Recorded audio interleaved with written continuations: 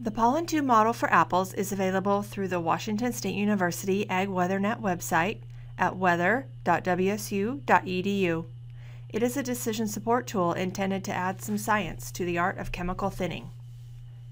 The first step in using the model is to visit AgWeatherNet in your preferred web browser at weather.wsu.edu. You will be presented with the front page of the AgWeatherNet website, showing a map of the stations which make up the weather network. If you do not already have one, you'll need to create a free account in order to access the Pollen Tube model. On the left-hand side of the page, find and click on the Sign Up link. AgWeatherNet respects your privacy and will not share or sell your information, and there is no cost associated with the creation of the account or use of the web page and associated tools. You will need to enter your name, then choose an easy-to-remember username, then enter and confirm a password and email address. If you've forgotten your username or password, your email address can be used to retrieve or reset it. Now, enter your company or organization name and address in the space provided. This information is only used to help AgWeatherNet provide the best services possible, tailored to the needs of our users. Read and agree to the disclaimer and terms of service, and let us know whether you plan to republish information from AgWeatherNet to the public. Finally, click on the subscribe button and you will be ready to log in. To log into AgWeatherNet, on the left side of your web browser, find the space for your username and password. Enter them, then click Login. You may optionally select the Keep Me Logged In checkbox so you don't need to retype your username and password every time you log in. When you've successfully logged into AgWeatherNet, you will again be presented with the front page showing a map of the stations which make up the weather network. You may notice that there are now additional tools located in the left-hand menu. We'll get to the Pollen Tube model soon, but first let's look at the map in order to identify a weather station close to your area of interest. You may prefer the satellite view rather than the map view. By using the built-in map controls or double-clicking with your mouse on the map, you can zoom in to get a closer look. As you find your area of interest, you can select the pinpoints on the map for information about the weather station at that location by clicking on the pinpoint with your mouse. Note the name of the weather station in the top left corner, as you'll be selecting that station when creating a block in the Pollen Tube model. Once you're comfortable with your choice of weather stations, find and click the link in the left-hand menu called Pollen Tube Model. During the appropriate part of the year, the model link will appear prominently in the menu. However, in the off-season, the model is still accessible by first selecting the Crop Models links and then finding Pollen Tube Model in the expanded menu below Crop Models. The AgWeatherNet webpage will refresh to display the Pollen Tube model. The model interface consists of a drop-down list to select between existing orchard blocks, a checkbox to restrict that same list to blocks in the current calendar year, and a tabbed view control that, to begin with, shows two tabs. The Help tab can be used to learn more about the research that went into development of the model, further details on how to use the model, and other helpful information to assist you. The Add New Block tab is used for adding a new orchard block in the model. It will take only a few moments to fill in the required information to create your first block. Notice that the page contains a Show Help link which will toggle the display of helpful information that can assist in determining the values which should be entered. Step 1 is to create a block name. We recommend you include the year in the name of the block for the sake of clarity and to make it easier to manage your blocks over the years. In our example, we will use the name West 40 2014 by typing it into the input field provided. Next, we'll select the weather station we'd like to use for this block, which provides detailed temperature information used to estimate the growth rate of the pollen tube. For our example, we will select the weather station at the Washington State University Tree Fruit Research Extension Center in Wenatchee. Third, you'll need to select the variety of apple from the drop-down list. For this example, we select Gala. The next two inputs may be the most complex to determine. The model start date is the date and time at which a typical tree in your block has the number of flowers open that you'd like as fruit. For our example, we will choose March 10th, 2014 at 3:00 p.m. While determining average style length is covered as another topic, the basics of determining average style length are that king bloom samples should be taken as early as possible to establish average style length of the variety being tested.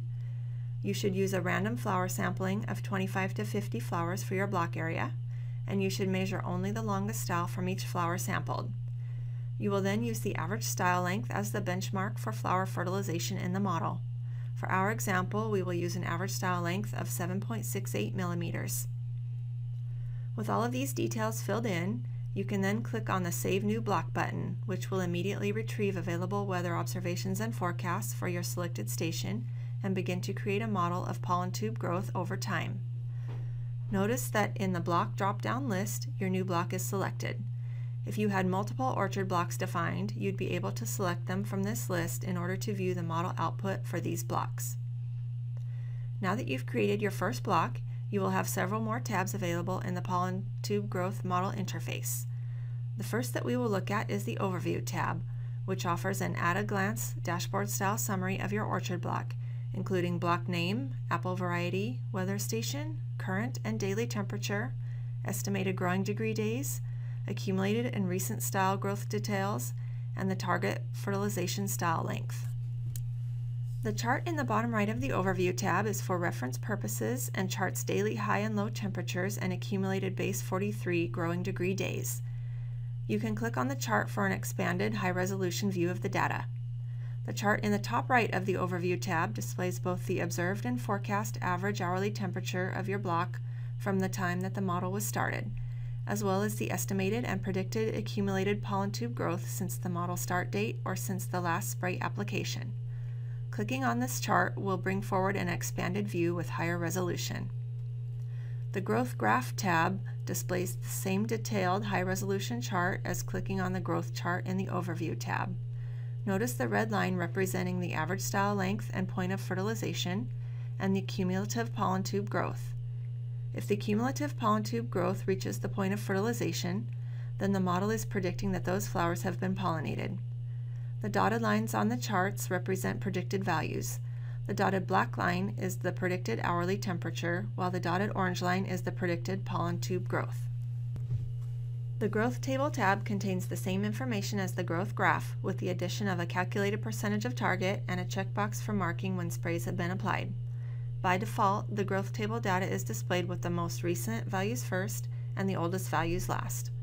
If predicted values are available, then they are displayed in this table format and denoted with an asterisk to indicate that these values are predicted for the future. As you use your model, you'll notice that a color coding method has been included that will give a visual indication of how close the model's estimated pollen tube growth is to the targeted style length. When the growth is less than 70% of the target, the background color of the table is white, while between 70 and 85%, the background will be filled in a green color. From 85 to 100% of targeted growth, the background of the table will be yellow, and if the targeted growth is estimated to be above 100% of the target, the background will become red. When a spray application has been initiated, you'll want to find the date and time of the application and click the box under Spray Applied to tell the model to reset the accumulated pollen tube growth. Once the model knows that spray has been applied, you will be able to see on the growth graph that the accumulated growth has been reset to 0 and that the next interval has begun. As the accumulated growth approaches the targeted style length, you can use the predicted temperature and growth to make management decisions about when the next spray will be applied. The tabs for the GDD graph and GDD table present site-specific information regarding the number of growing degree days observed for your block.